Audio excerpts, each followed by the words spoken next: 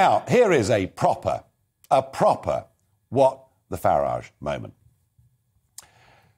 Thank goodness we are out of the European Union, because it's pretty clear the direction in which they're going.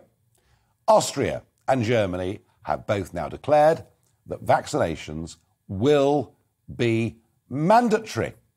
And Ursula von der Leyen, there she is, and of course she succeeded my old friend Jean-Claude Juncker. She is the president of the European Commission. She is the most powerful person in the European Union, and she now has come out publicly urging mandatory jabs.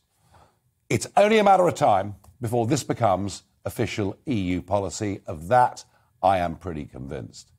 And the reason I say that I'm pleased we're out of the European Union is I'm pretty confident that we will not go down that route. And the government can encourage people all they like to go out and get vaccines and get boosters, but it is people's right to choose not to do so. I believe that very, very strongly. And I think the creation of a two-tier society, the jabbed versus the jabbed nots, is a very, very dangerous thing. So Ursula von der Leyen now pushing hard for mandatory vaccinations.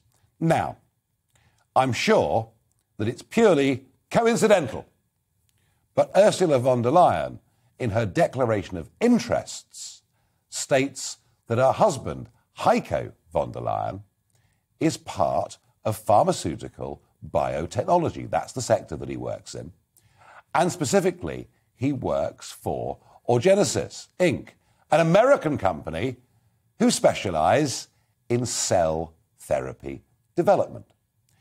And even before they fully developed their COVID vaccine platform, I'm really pleased to announce that this firm is doing very, very well. Yes, Orgenesis have reported a 425% increase in their revenues for the third quarter.